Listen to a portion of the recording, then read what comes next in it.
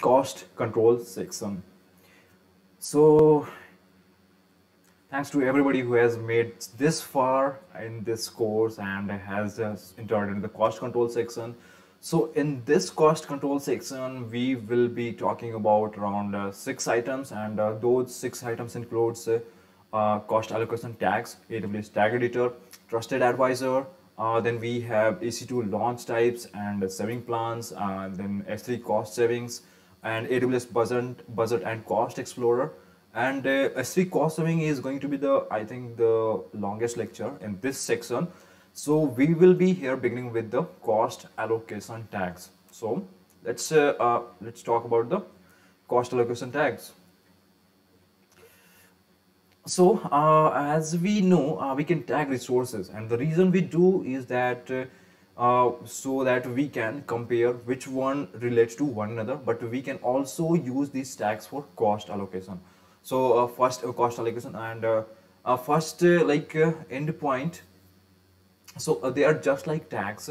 Endpoint are so like using cost allocation tags, we can enable detailed costing reports, and they are just like tags. Okay, but now when we look at the billing reports, they will show up an additional columns which will allow us to like divide our data more specifically. And there are 2 types of cost allocation tags. The first one is AWS generated cost allocation tags, which is automated, which is like automatically applied to a resource you create, and it starts with the prefix AWS. For example, AWS created by. So they are not AWS colon created by. So they are not applied to the resources created before the activation of these tags. Now you also have user tags. So those are the tags that you create, your user, and they start with the prefix user, user colon / user colon.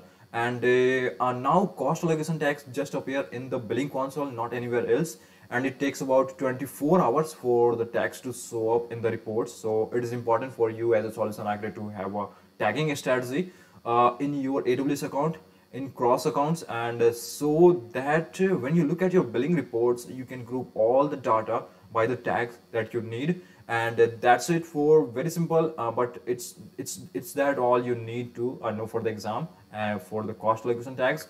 And I will see you in the next lecture.